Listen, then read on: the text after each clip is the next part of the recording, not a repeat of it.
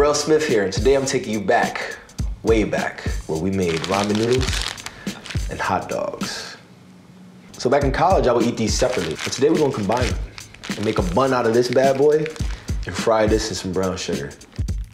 We got a little boiling water. In college, 3 to our dorm, we didn't have much money, so this was like all we ate, along with hot dogs.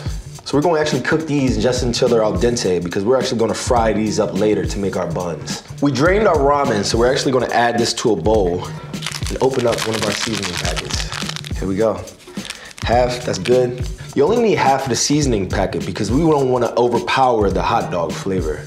And you wanna do this while it's still warm so that you can incorporate it throughout the noodles.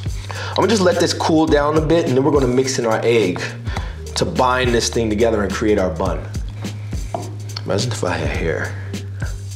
I'm gonna add 1 beaten egg. And the reason we want this to be room temperature is because we don't wanna scramble the eggs. If you add it while it's hot, you'll be pretty mad at yourself.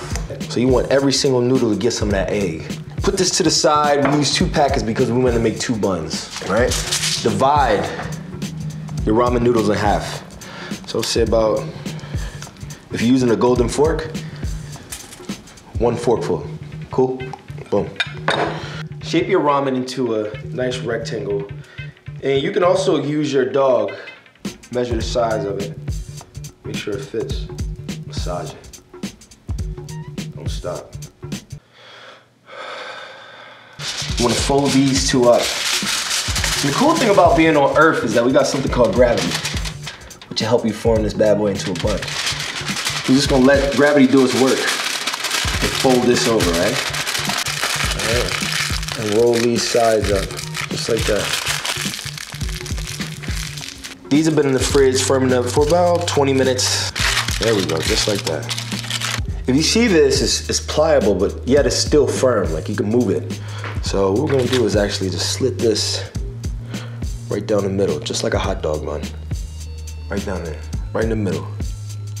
We're good. We got our oil over here, 350 degrees. We wanna fry this on all sides. Make sure you move it around at first so it doesn't stick to the bottom of the pan, all right? And just let it sit. Let it sit, crisp up on each side. We want it nice and golden brown. Butter into your pan. Swirl that around. Brown sugar. You wanna create a caramel on the bottom. Knife and slit this right down the middle. Butter on it and all. I split my hot dogs because I want more surface area. Like psychologically, it just makes sense. Like it feels like I'm getting more hot dog for my buck. So why not? And also, major key. When you split these, you don't want to go all the way through. You won't want 4 hot dogs, you want 2. Lay it on top of your brown sugar. Just let that caramelize. Push it down. Ooh, this is bringing back good memories.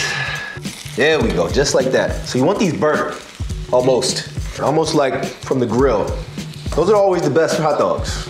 People toss those bad boys, I go pick them up. I'm gonna pull these off and just show you how I assemble these. Dog. So a lot of people might wanna eat these just as is, but that's not an option. Bam, mustard, right there, boom.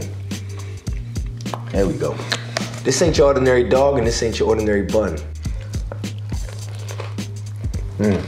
Crunchy, sweet, savory, and most importantly, cheap. Damn, that was good. Just like college.